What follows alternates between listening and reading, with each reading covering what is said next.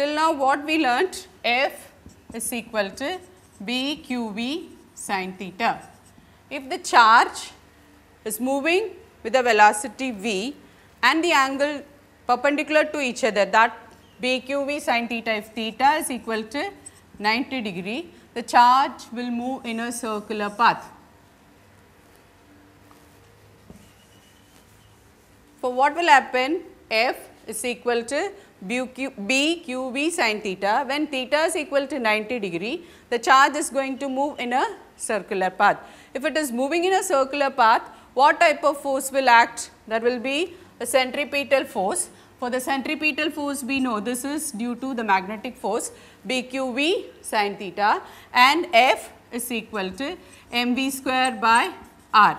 When we are equating these two forces, for Fm is equal to Fc, for BQV sin theta is equal to mv square by r. This sin theta, you are taking theta is equal to 90 degree, that time only it will move in a circular path. For sin theta is equal to 1, for BQV is equal to mv square by r. For this v and here get cancelled, BQ is equal to mv, and this BQ, v if you want, you will be writing BQ by m. What is your time period? Velocity is equal to distance travelled by time taken. If the charge moves in a circular path, it will be completing one circumference of the circle, for it will be 2 pi r. 2 pi r, let t be the time period to complete one circular path, one full complete circle, for v is equal to 2 pi r by t. For the t is equal to 2 pi r by v.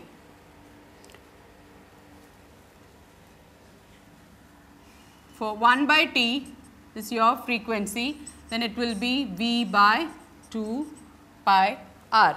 This 1 by t you can write as frequency of that to complete one full revolution. V is equal to BQ by m. If you are substituting there, you will get the frequency of your circular frequency to complete one circular path. What is frequency? Number of oscillations per second. Okay, now we are going to see cyclotron.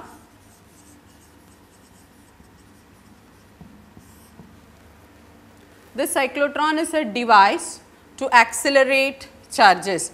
Before going into the cyclotron, we will see the principle of the cyclotron, how it works. For as you know, F is equal to BQV sin theta.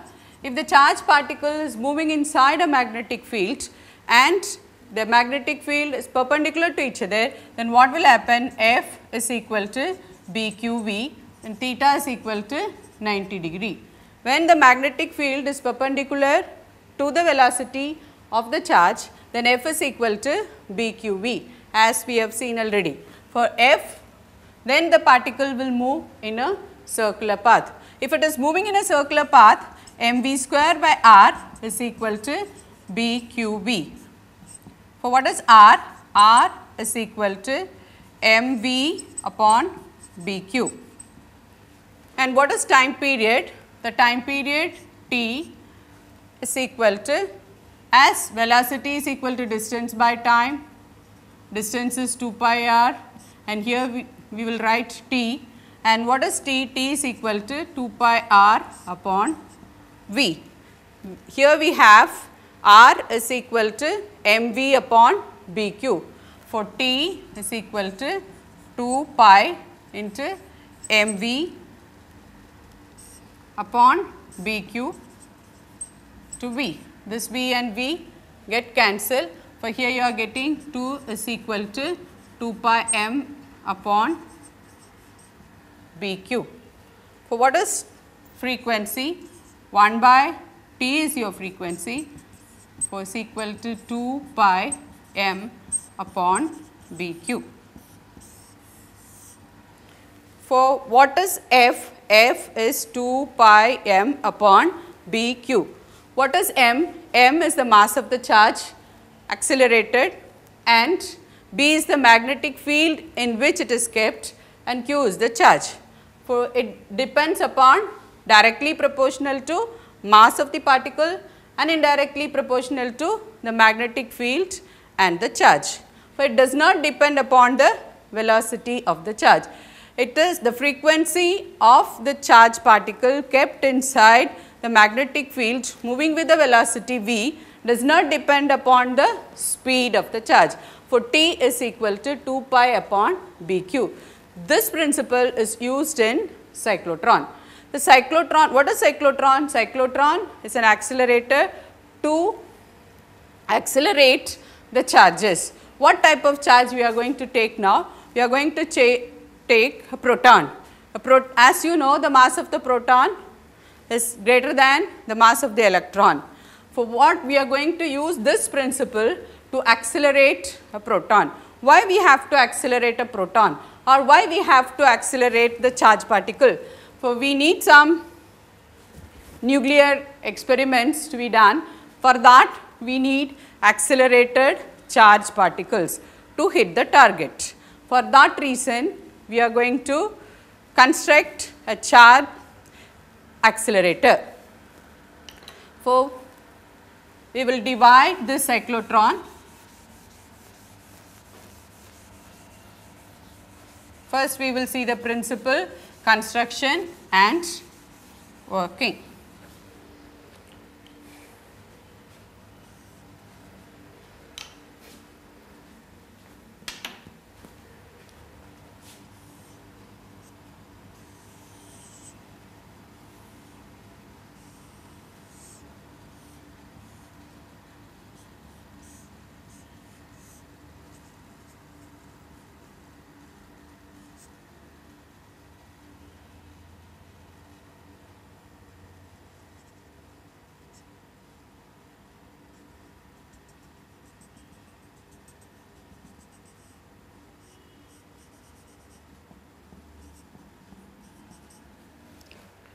Okay, first I will explain the principle and construction and then how it works. For what principle it works? When a charged particle is kept inside a magnetic field. We are going to keep this magnetic field, this cyclotron inside a magnetic field. Let us represent the magnetic field with the dotted lines here. Perpendicular to the plane of the board, outside it is going. This is your magnetic field. For the magnetic field is at 90 degree with your cyclotron. The cyclotron consists of two D's, D1 and D2. For what principle it works? If a charged particle is kept inside a magnetic field, F is equal to BQV sin theta. If the charge particle and the charge particle move with the velocity v, the velocity and your magnetic field are perpendicular to each other, then what will happen? F is equal to BQV, as we have seen already. For we derived the formula T is equal to 2 pi m by BQ. That means the frequency is not depending upon the speed of the charged particle. This principle is used in your cyclotron. That is the principle of the cyclotron, and now we are going to see the construction.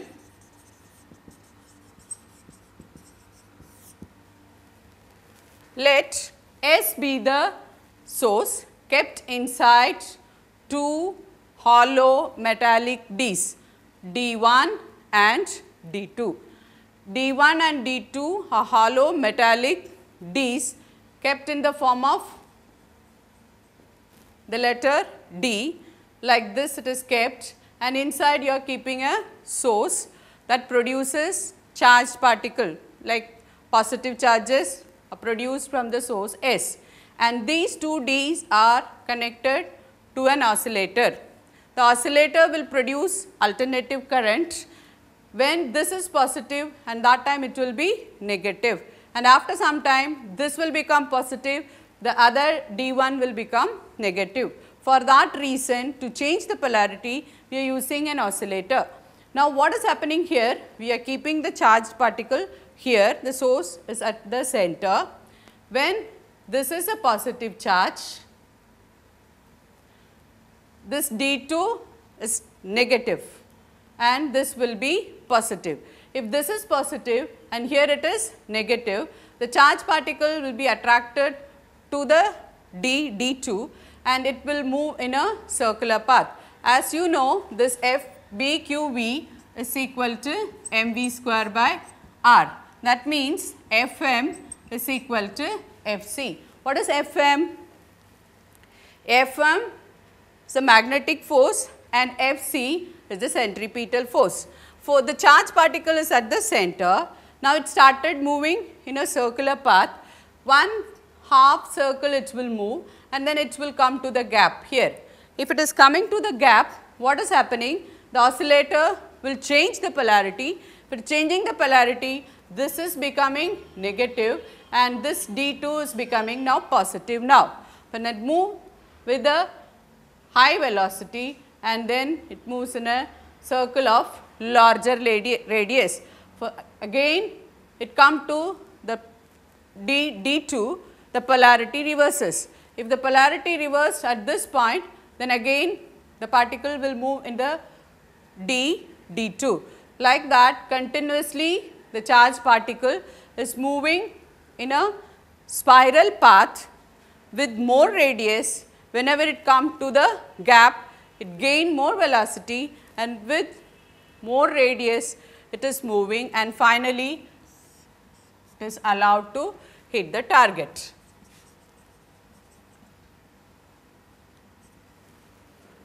But the full thing is kept inside the chamber so that the collision of air and other particles will not be there with the charged particle inside. Let me explain once again. We have seen principle, construction and working also we saw. What is resonance condition? For this frequency, T is equal to 2 pi m by BQ, 1 by T is frequency, for it is BQ by 2 pi m is called cyclotron frequency.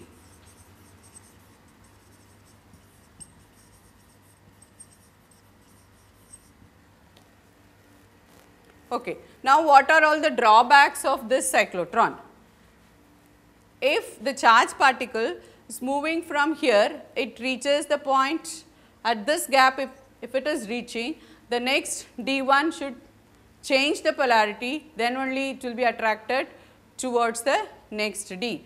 Then normally what happens? The charged particle is moving with a very high velocity. At that high velocity, the mass increases. In your formula, what you saw in frequency, 1 by T is equal to BQ by 2 pi m. When the charged particle is moving with a very high velocity, what will happen? The mass will increase according to Einstein's special theory of relativity. If this happens, if mass increases and the frequency will decrease, mass will increase and frequency will decrease. If this is decreasing, mass increase and frequency will decrease. If frequency is decreasing, then the particle will not come to the gap at the proper time. Before that, the polarity will be reversed and it will not be going to the next D. For then the particle will not be moved with a very high velocity, it will not be gaining a very high velocity and then your purpose is not served. For this is the main drawback of your cyclotron. When this frequency matches these two frequency nu c is equal to nu m. the frequency of the oscillator is matching with the frequency of your charge particle, then only the cyclotron will work. That condition we call that as resonance condition. The frequency should match, then only all the the charge particle move in a circular path and it will reach the next D in proper time. For that frequency we call that as resonant frequency. And what are all the uses and limitations of cyclotron?